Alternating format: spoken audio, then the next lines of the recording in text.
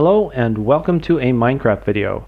I'm Scudobuyo playing Vanilla Minecraft 1.8.4 PC Edition, and this is the first in a series of videos in which I conquer an ocean monument. That's one of these underwater structures here, introduced in the 1.8 update. This video is just going to be an overview of the strategy and a discussion of the material requirements. If you're looking for a part of the strategy in action, a link to the other videos in this series can be found in the description. The strategy that I'll be using is a comprehensive early game strategy suitable for any difficulty level. It's a comprehensive strategy in the sense that not only will I be killing the Elder Guardians and extracting the treasure, but I'll also be draining the water both from inside the monument and from above the monument. Basically, I want the monument itself. Maybe I'll use it as a base or I'll turn it into an experience farm, I'm not sure yet. But I want the whole monument and I want it exposed and intact. The strategy is an early game strategy in the sense that it requires no enchantments and no potions.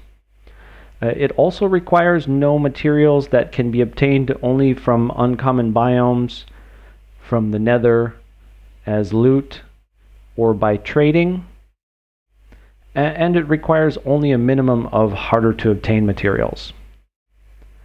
And the strategy is suitable for any difficulty level in the sense that the difficulty level is largely irrelevant. I won't be dealing with any mob spawning other than guardians, and I will be avoiding direct combat with the guardians whenever possible. The project has 4 distinct phases. First, I'm going to kill the Elder Guardians. Then I'm going to build a Swiss cheese cover of leaves and stone over the entire monument. Then I'm going to remove the water from inside the monument, and then I will be removing the water from above the monument. The order of these phases is crucial. In particular, the cover needs to be built after the Elder Guardians have been eliminated, but before draining the water from inside the monument. And that's because Guardians are less likely to spawn in a column of water that has a view of the sky. Before the cover is in place, most of the columns of water above the monument have a view of the sky. So disproportionately fewer Guardians will spawn outside the monument, which makes it a bit safer to kill the Elder Guardians because I'll reach them from the outside by punching holes in the exterior of the monument. However, building the cover changes the balance of where the Guardians spawn. After the cover is in place, most Guardians will spawn above the monument due to the fact that there's more water outside than inside.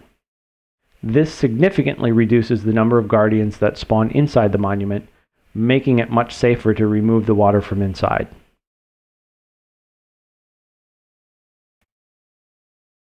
The order of the steps within each phase is also important.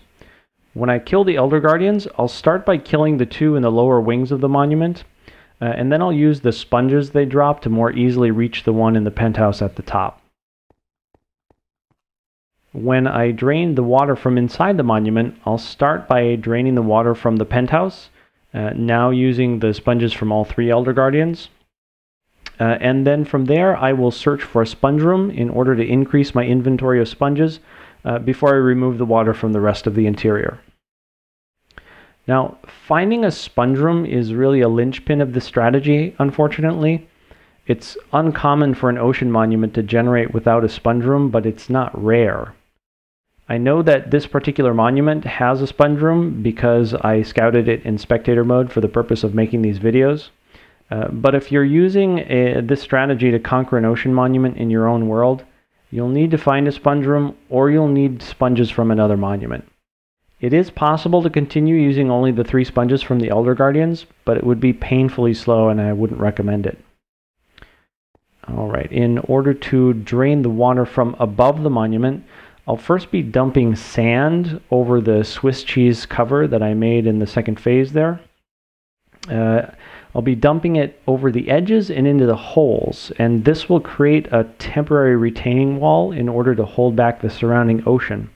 And it will also divide the water above the monument into smaller vertical water tanks. Now, the amount of sand that needs to be dumped is immense. I've mitigated this by developing a procedure that greatly reduces the total amount of sand I'll need for the project. essentially the steps of the fourth phase here will be done incrementally, and that will allow me to reclaim and reuse sand. And because dumping sand is really boring, I've also designed 2 sand pushing machines that will allow me to AFK nearly all of the dumping at the expense of having to dig 8 to 9 blocks of sand for each stack dumped. With the necessary sand in place, I'll drain each water tank individually, and after the adjacent water tanks have been drained, I'll replace the temporary retaining wall with a perimeter that keeps the surrounding ocean from flowing back in. I specifically use the term perimeter here rather than wall because I won't be building a permanent wall. Instead, I'll be making a big square-shaped hole in the ocean.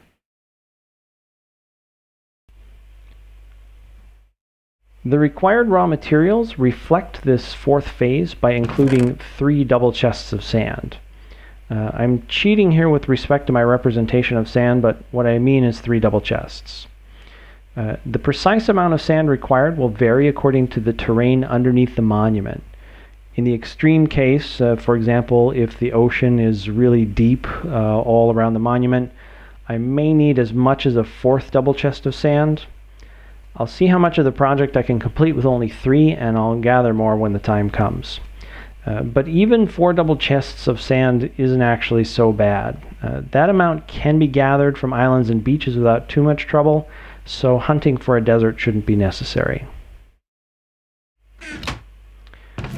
The raw materials also includes 9 stacks of cobblestone and 8 stacks of wood. This is actually a bit more wood than is represented in the project materials over here, even including the chests that are holding everything, but I'm sure I'll find a use for it. The wood is separated like this into 6.5 stacks here and 1.5 stacks over here. And that's because 1.5 stacks should be oak, but the rest can be anything. And I'll talk more about why I need oak wood when I go over the project materials. Besides the wood, I will need 3.5 stacks of leaves from any kind of tree. This is 3.5 stacks rather than 4 because it's already more than I'll need, and 3.5 stacks can be gathered using a single pair of shears, whereas 4 stacks can't. 3 stacks of sugar canes and a stack of pumpkins round out the cost of common raw materials. And as for the less common raw materials, well, it's not really a raw material per se, but I'll need a cow to milk.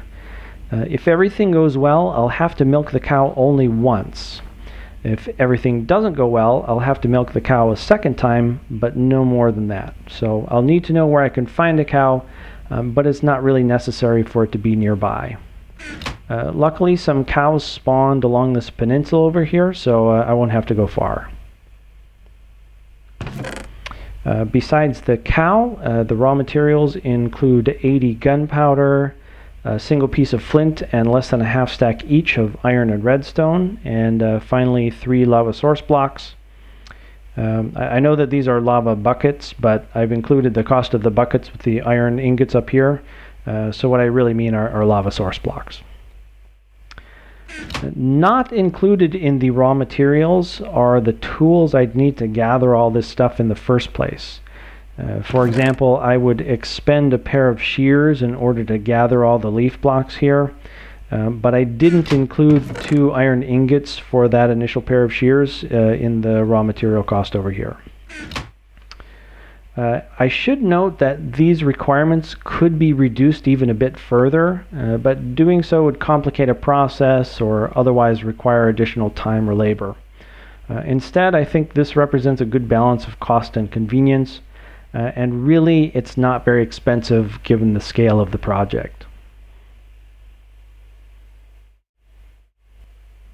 The project materials are derived from the raw materials, trivially so in the case of sand. I have here nearly the 3 double chests from the raw materials, though 1 stack was sacrificed while crafting. I also have about 8 stacks of cobblestone and a stack of cobblestone slabs. The 8th stack of cobblestone is a partial stack just because that's what was left from the raw materials, but it's still a bit more than I'll need. A few of the wood planks here will be consumed as furnace fuel, and the rest will be used to build the sand pushers. I could use any opaque block to build the sand pushers, but I'll be using wood planks because they're visually distinct from stone and cobblestone, which makes the machines easier to tear down. Any kind of wood planks will work, but it's probably best to avoid birch because the coloring is too similar to sand. The ladders will be used for climbing, of course, but I'll also be using them as a standard underwater tool. Ladders are good for underwater use because they're not broken by flowing water. They can be placed on the side of a block without anything underneath. And of course, they're a partial block, which means they create an air pocket that I can use to replenish my air meter. Other blocks with similar utility include trapdoors, signs, and banners. Each of them has its strengths and weaknesses, but banners deserve a special mention because they're a bit of a disappointment. Both floor-mounted banners and wall-mounted banners render as 2 blocks high, but a floor-mounted banner occupies only the bottom block, whereas a wall-mounted banner occupies only the top block. I can even place blocks in the deceptively empty spaces here. It looks kind of weird. And that means that if I were to place a banner underwater, it would only displace 1 block of water, and the rest of the banner would just serve to obstruct my view. Doors, on the other hand, are 2 blocks high, and they are perfect for underwater use. They're going to be my go-to underwater utility, which is why I have 3 stacks of them. Like ladders, doors aren't broken by flowing water. They're also a partial block, so they create a 2-block high pocket of air in which I can fully stand. Doors can be opened and closed, of course, which means that when I place a door, I can effectively remove it without having to break it, which is useful while the Elder Guardians are afflicting me with mining fatigue. Now I will be using oak doors specifically, and the reason why I need oak doors is because they have these nice transparent panes here, which allow me to see through them without even having to open the door. In the default resource pack, there are only 3 kinds of wooden doors that have transparent panes. So that eliminates spruce doors, birch doors, and dark oak doors. And because I'm not using materials specific to uncommon biomes, that eliminates jungle doors and acacia doors, which just leaves oak doors, and that's why the raw material requirements included 1.5 stacks of oak wood. Doors also have one more unusual property. They can be placed even when their collision mask intersects with the collision mask of a player or a mob. Here I'm actually inside the door. You can see the outline of its hitbox all around me there. I can open the door, I can close it so I'm back inside it. I can even break it. But if I try to step outside the door, I can't just step back inside, and that's because doors really are a solid block. There are only 2 other solid blocks that allow you to place them when their collision mask would intersect yours, and those are beds and lily pads, but I'm not going to be using either of those. I will be using this unusual property on a couple of occasions, but for the most part, it just means that I don't have to worry as much about guardians being in the way when I'm trying to place a door. Okay, I also have a few boats. One will be left adrift, another will probably be consumed by lava, and it's always good to have a couple of spares. There is one trick with boats that I don't intend to use, but it can be handy in a pinch.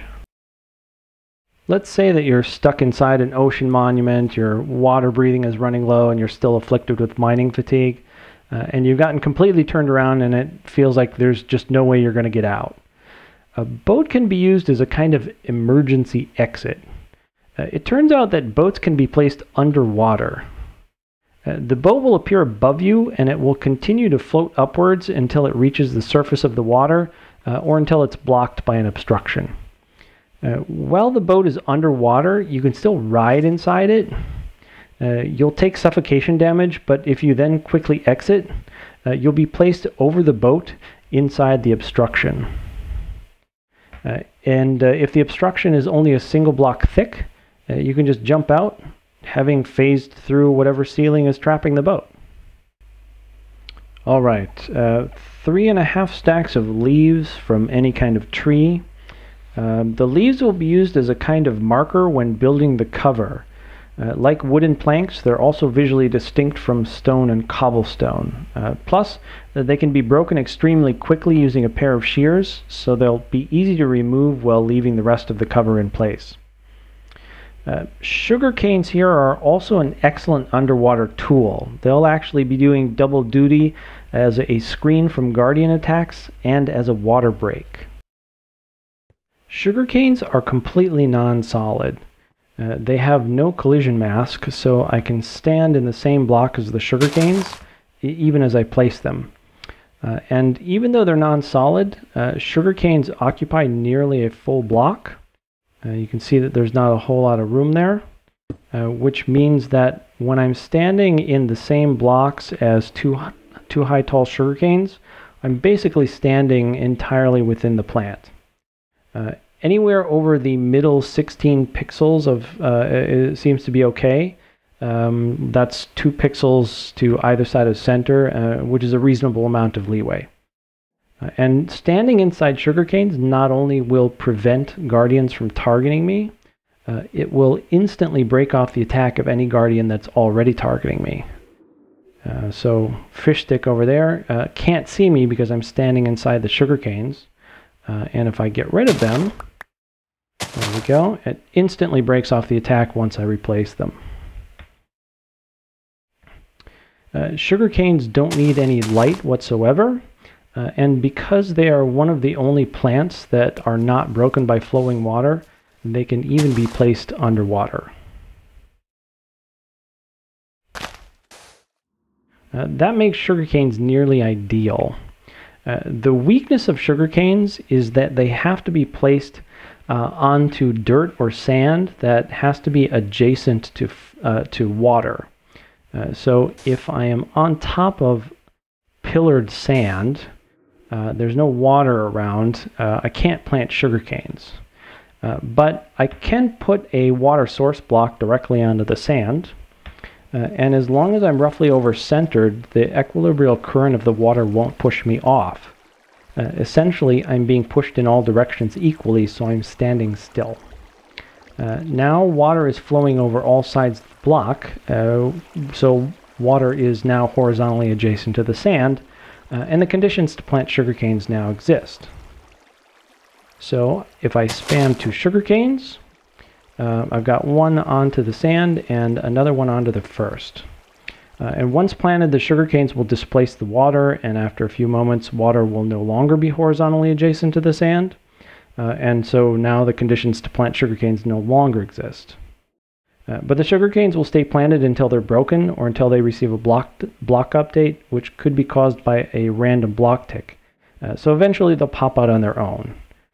But even if they pop out immediately, a 2 block high plant will have existed until the water dissipated, and that's really all the time I need to break off a guardian attack. There they go, they just popped out. The second use for sugar canes will be as a water break.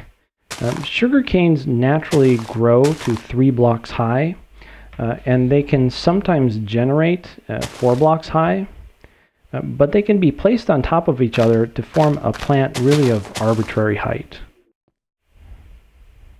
That's a pretty tall sugar canes there. So when I need to divide a larger room of the monument so that I can drain the water from the inside, all I have to do is lay down a line of sand, and then I can plant sugar canes onto the sand all the way up to the ceiling, no matter how tall the room is.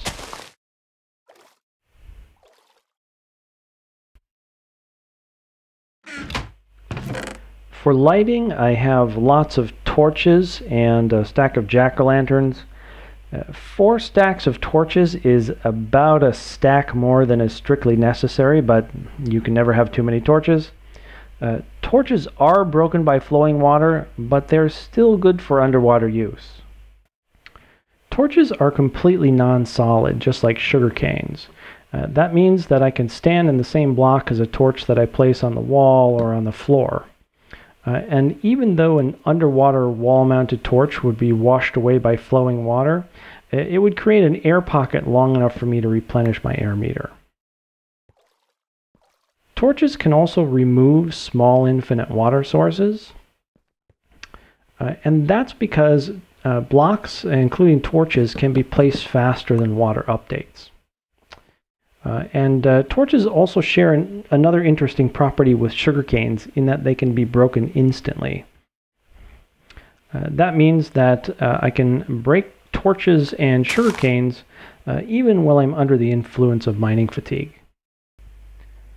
Torches aren't going to help much with underwater lighting, however, because they get washed away, and due to the way in which light propagates through water, it gets dark very quickly. Which makes jack-o'-lanterns essential. Jack-o'-lanterns can be placed in water, they aren't broken by flowing water, and they're actually even a little bit brighter than torches. Jack-o'-lanterns also have an unusual property that I'll be using, something that differentiates them from glowstone and sea lanterns. It turns out that you can't place a door on a glowstone or a sea lantern, but you can on a redstone lamp or a jack-o'-lantern. Okay, I'll also have some miscellaneous utilities and tools, a chest, a crafting table that I'll use in the 4th phase of the project, a couple of furnaces and plenty of fuel. 1 furnace is required, 2 furnaces are convenient, 4 buckets, 3 of which are lava buckets. Technically, I only need 1 lava bucket. 3 is going to save me some time though, and since finding 3 lava source blocks isn't that much harder than finding 1, I'll stick with 3. A pair of shears to remove the leaf blocks after I place them, and this is where that missing stack of sand went. A 1/4 stack of TNT for, well, fishing, I suppose it would be called. This is going to be my primary weapon against the Elder Guardians. TNT is a fantastic weapon when underwater because it does area damage to entities without destroying any of the surrounding structure. To oversimplify the mechanics, Minecraft explosions have 2 effects that are largely independent of one another. The blast effect harms blocks according to the blast resistance of the blocks, whereas the damage effect harms entities according to the exposure of the entities. Water has a really high blast resistance, but it's non-solid, so it doesn't reduce exposure, which means water absorbs all of the blast effect, but none of the damage effect. When the TNT here is ignited, it's going to fall into the water and explode. The water will absorb all of the blast effect, so the ground, the wall back there, and all of this fragile glass, none of it will break. Water doesn't reduce the damage effect, however. Bessie over here is protected only by another block of non-solid water, so she'll take considerable damage. On the other hand, Camilla over here is protected from the explosion by a single yet solid glass pane, so she'll take just a single hit point of damage as sort of the minimum penalty for being nearby. And just to make sure, Camilla has only 2 hit points to begin with, starting with 4, 3, 2, sorry Camilla. Okay, here we go.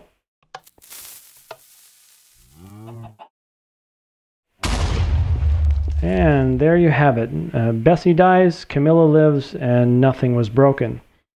So if I ignite TNT underwater and then I hide behind anything solid like prismarine bricks like I have back here, or a door, or even glass panes, I'll be mostly protected while the Guardians suffer the explosion, and no blocks of the monument will be broken, which is exactly what I want. As an additional benefit, I won't be harmed by the Guardian's Thorns defense because I'm not dealing damage to them directly. And now many of the other project materials have unusual properties, and TNT is no exception. It turns out that TNT is one of only 2 cube solids that breaks instantly, the other being slime blocks. So I can break TNT even while afflicted with mining fatigue, just like torches and sugarcane. So I don't have to worry about misplacing a block of TNT because it's relatively easy for me to break it and replace it. And last but not least, I'll need just a few redstone bits in order to AFK sand dumping. I'm a novice at building redstone contraptions, so I'm eager to hear any suggested improvements. Not included in the project materials are any of the basic tools I'll need throughout the project. I expect to burn through 50 to 60 stone shovels, 25 to 30 stone pickaxes, and 10 to 15 stone axes, or the equivalent durability and better tools. And although I will be avoiding combat whenever possible, some basic armor is probably a good idea, as is a sword for the occasional close-up melee.